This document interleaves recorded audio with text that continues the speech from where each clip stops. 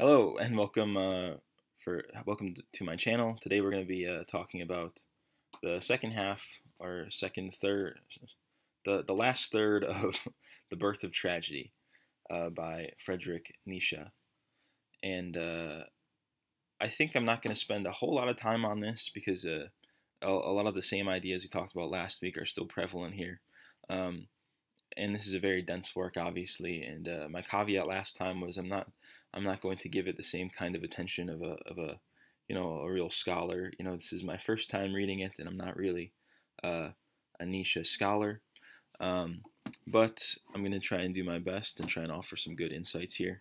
So I would say that the main thrust of the argument in what we read, the final part of the book, he's extending this argument about the Socratic um, idea and how Socrates led this revolution in logic and reason, and that was the death of tragedy. Right? We removed this Dionysian aspect. We focused entirely on the Apollonian, and he talks about this new society that was created, the Alexandrian. So this Alexandrian society that is totally dedicated to reason, logic, and moving away from uh, anything Dionysian, anything primal, anything spiritual, anything of that nature.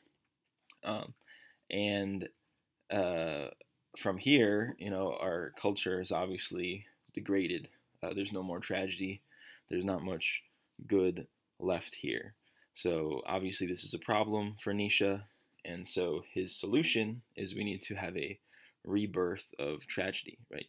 Bring back the Greek tragedy and bring back the purity of music, and that is going to have this cultural awakening. And so my initial thoughts on this, once again, he's so close and then misses the mark entirely. Uh, Obviously, there's a problem with this Alexandrian society and this focus on only pure reason. But the solution is not going to be a resurgence of art. Okay, we have plenty of art right now, and most of it sucks. And I'm sure, well, and that's another thing I'll get into. Does the art suck? And Nietzsche would say, uh, well, the art isn't, true art. It's not channeling this Dionysian energy. It's not channeling myth. Um, but these are just things that if you do see art and you just say that's not real art and use that to prove the fact that you know just having art isn't going to reawaken your society, uh, that's just it's a coping argument. He just rationalizes away anything that goes against his opinion. Case in point, he talked about opera. Right now, me as a not student of opera, I look at opera and it seems extremely similar to Greek tragedy. You have this focus on music, uh, and you're telling a mythological story, um, and uh, obviously that ties in very closely with Greek tragedy. But he says that this is not a true representation of tragedy. It's not a true rebirth of tragedy, and part of it is because he says it focuses too much on the message and not enough on the music. And as we talked about last week, music is the purest form of art because it is not an imitation, right? So if you just tell a story, you are imitating reality. If you paint a picture, you're imitating reality. Art uh, is always an imitation of reality except for music. So music, it's an actual channeling of the will rather than a representation of the will. So that makes music this most pure form of art. So he says that opera is actually not focusing on the music. Now, I would actually say I think it focuses more on the music because personally, there's people that go to operas that are in different language. They don't even understand what's being said, which means they're specifically there for the music and not entirely there for the story. Um, so once again, I think he's just taking an example that goes against what he's saying and finds a way to rationalize away from it. He's like, well, that wasn't actually a rebirth of tragedy. Well, I think opera kind of is a rebirth of tragedy. Not to mention, he has this basic worship of uh, Richard Wagner, who is obviously a prolific opera writer. So obviously he thinks that there's something to opera, and opera is probably, I mean, I look at Lohengrin, I mean, this is probably one of the greatest pieces of music developed by Western culture. What more are we going to get? What kind of a rebirth are we going to see that is going to produce something greater than Lohengrin? And I guarantee it's not going to happen in 2021, that's for sure. So once again, I think he has something in front of him that is a clear counterexample to what he's saying, and then just finds a way to rationalize it away. Once again, missing the point of everything.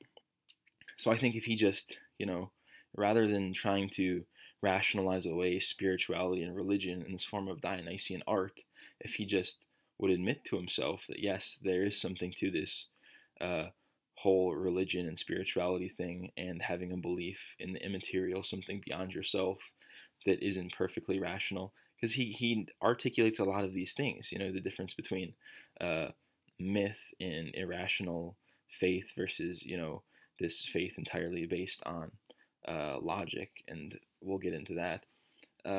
Once again, he articulates this very well, but he's not going all the way with it. It seems like he's almost shying away from admitting that there's something more to religion than just some primal unity, some intoxicating aspect that he thinks is just manifested in art. So that's my final take, I think, on the birth of tragedy. I'm going to go into some cool quotes that I liked, but I guess, yeah, all in all, he gets very close, but ultimately misses the mark as far as what actually is the problem and the solution. The solution is not a rebirth of tragedy. I would say it's a rebirth of spirituality, and true spirituality, a traditionalist type of spirituality. Just art alone is not going to do it for us. Yeah, and I think, like I said, this is viewing things from a right reactionary perspective, and I think that's how, it has to be. And, he's good at articulating the problem, but I think we offer a much better solution. So, going through some of these quotes that I found pretty interesting. So I think this was in chapter 16. He says, the intimate relationship between music and the true essence of all things can also explain how when appropriate music accompanies any scene, action, event, or surroundings, it seems to reveal to us its most secret meaning, and emerges as the most accurate and clearest commentary upon it. That was a really interesting insight, and I think it actually lends itself to his point that music is the purest form of art. And this actually got me thinking about, how music does really, it creates more impact. I mean, you watch a movie, if it has a great score, the movie is better, and, that's the most plain example. But, that is something to think about. Why exactly is that? And music, it is a pretty complex thing. Us as animals, that we can recognize these patterns in just vibrations. It's pretty impressive. I think there is something primal to this, and something that is resonating at a very deep level with us when it comes to music.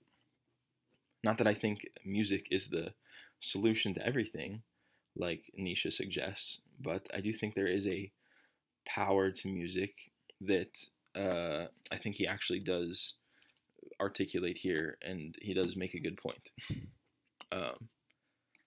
So that was chapter 16. So finding my next note. So if we turn our gaze to the rampant development of the representation of character and of psychological refinement in tragedy from Sophocles on, that's not a complete sentence, but I just highlighted that part because he talks about Sophocles, talking about Sophocles' manifesting play as a representation of character. And this is different from pre-Sophocles tragedy that was more universal and not so much character-based, I would almost say situational-based or prophecy-based. And this is something that Spengler talks about, actually, which is really interesting that he's bringing it up because they're using it in very different ways. So he's saying that Nietzsche is saying that anything post Sophocles is character tragedy, whereas Spengler said that Greek tragedy was all situational tragedy, so as in not character based, whereas Western tragedy is entirely character based. You look at Hamlet, it's not so much about the situation, but rather the character of Hamlet, right? Whereas you look at Oedipus, it's not so much about the character of Oedipus, but the situation Oedipus is in because of fate. So you have these two different types in contrast with each other, the classic and the Western. But here, Nietzsche is actually saying that the Western began with Sophocles, which is interesting. I don't know how much I agree or disagree. I mean, perhaps it's a spectrum of character tragedy versus situational tragedy, and Sophocles just leans harder on the spectrum, but not as much as Shakespeare does.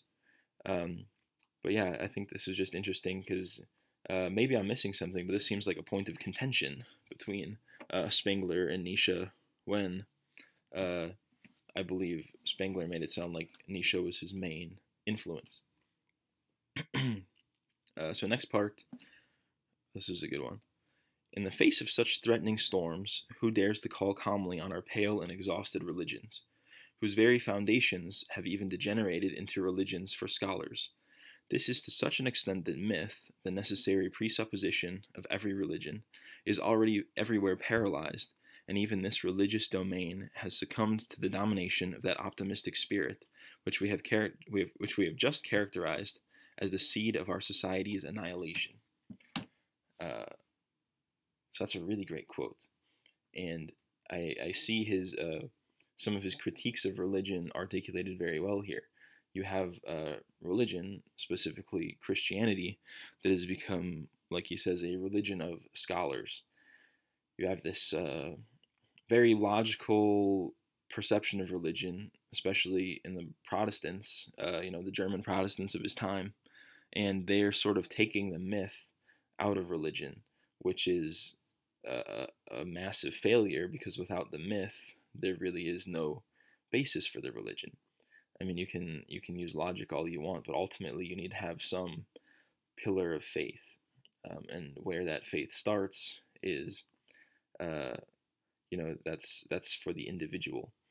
And when you subtract out that aspect, it is very empty, and you do end up with these degenerated Protestant religions, and then the final form of that is what you see today, where you have Christians that are basically not Christian. They just say they're Christian, and maybe they go to church and they pray, but they don't believe in anything Christian. They believe in gay rights, premarital sex, all of these things. And what exactly are they doing? Well, it's because they're able to rationalize these positions because they are totally devoid of any true myth. They are not responding to anything deeper or more spiritual. This is just, it's like it's a mask for them. They can just wear this mask of Christianity and act perfectly rational without understanding any of the mystery of faith, which is once again something that he's articulating very, very well. Which is why I don't know I don't know why he can say this and then say that the solution is somehow going to be music rather than a return to the myth, right? You need to develop this spirituality, this faith based in some appeal to the immaterial. And this is what he's not good at articulating, but he is good at articulating the problems, right? Good with problems, not good with solutions. The story of Nietzsche. And I got a few more here for you. So, moreover, he feels how a culture which is constructed on the principle of science must meet its end when it begins to become illogical, that is, to flee from its own consequences. Another absolutely great quote, which really captures some of the essence of modernity. And what does it mean to become illogical and have to deal with your own consequences? Well, I see the fact that rational existence has not led to an increase in quality of life. And your truest rationalists just avoid this. They run from this hard truth. You present people statistics. You say, well, actually, people are more depressed than ever. We have so more people on antidepressants. We have higher suicide rate. Shouldn't with this modern advancement, shouldn't life be better? Shouldn't we be happier people if this is actually the right path? And nobody really addresses this. They just kind of try to either hand wave it away or really rationalize it. And once again, you have a logical society that is now defying logic. You're presenting a problem to them and they cannot come up with a logical solution. It ends up just being, rationality spiraling that does not accomplish anything, and you're just headed on a fast track to destruction, right? I mean, what's going to happen if we just continue to become more and more depressed, but don't pull back on any of our, technological advancement? This is an illogical decision. We've put logic on such a pedestal that now it becomes illogical when we have to face the consequences. So yeah, I think that's one passage, once again, articulates a problem very, very well. So good on him there. So there was that one, and we got two more. So while the critic had come to dominate the theater and concert, as the journalist had come to dominate the school, and the press had come to dominate society, art degenerated into an entertainment object of the lowest kind. So this is a good quote because we look at how he says the critic, right, has come to dominate entertainment. But I see this in a kind of broader sense, not just the critic, but the mass man. You need to have mass media that can appeal to a lowest common denominator because it becomes ultimately entertainment, right? It is no longer, and this is one thing I would say about tragedy. You have Greek tragedy that is this spiritual thing. It's kind of aiming towards a higher truth and a higher myth, which is different from, most media today, that's for sure. With that said, I would say opera seems to capture that same essence, at least aesthetically. I see this, it's very, it's reaching higher, right? It's attempting to be very grand and lofty in its ideals. I've never actually been to an opera, so maybe I'm mistaken here, but I see opera as really capturing the Greek tragedy in the way that he says it does not.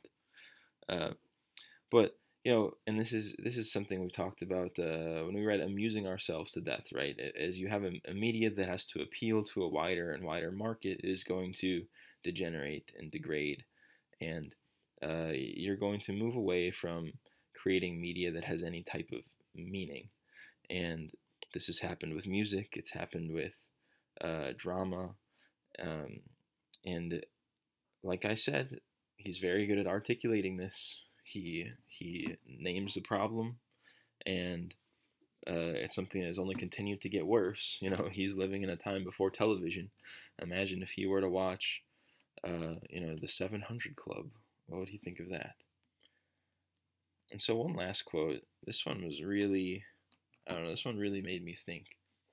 So this is from the very last page of the book, and he's talking about, returning to this Greek tragic ideal.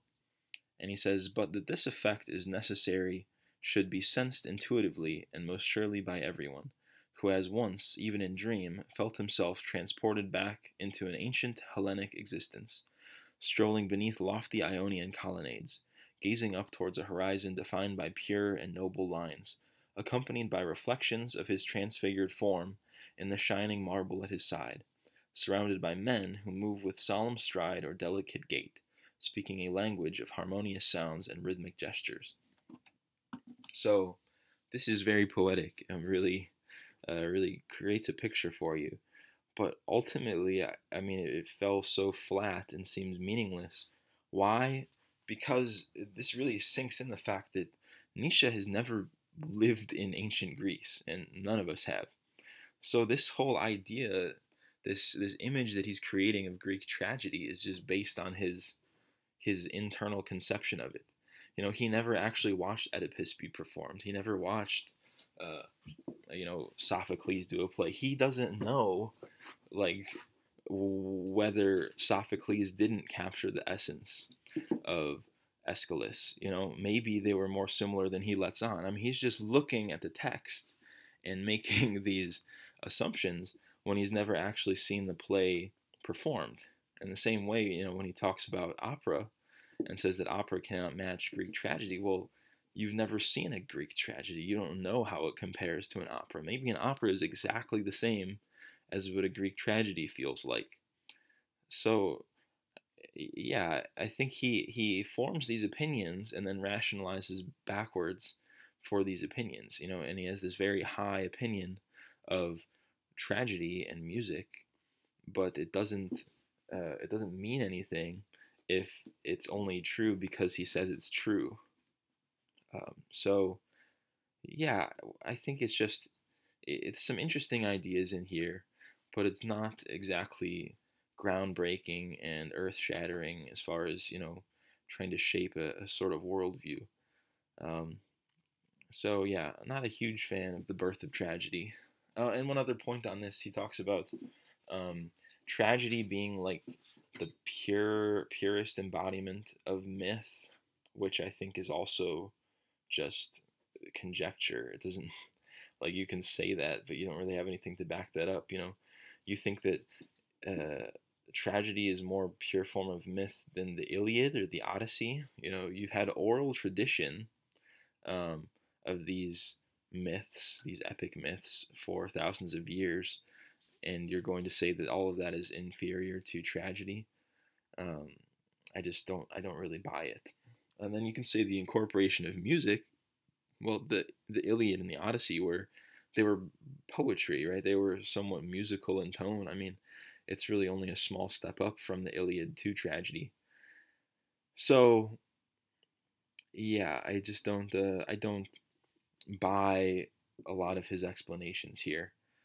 With that said, I will give him credit for articulating problems very well, but not articulating solutions and making claims that are entirely his opinion without much to back them up. So, that is The Birth of Tragedy by Friedrich Nietzsche. Uh, I hope you learned something from that. So, I will open up the phone lines. Doesn't look like we have that many viewers, so I doubt it will. I doubt anybody's going to stop by, but I'll hang out in case anybody wants to talk. Otherwise, in the meantime, I'm going to plug everything. Subscribe on YouTube, subscribe on Odyssey. I started a Telegram. The Telegram's nice. There's this new like Clubhouse chat feature. We could start doing these discussions in there. I was using that earlier today, and it is really nice. It's a really nice feature, really easy to talk. I don't know if it's encrypted or anything, if that's important to you, but I mean I think it works just as well, if not better than Discord chat. So if everybody ends up moving to Telegram, we would actually be able to do that.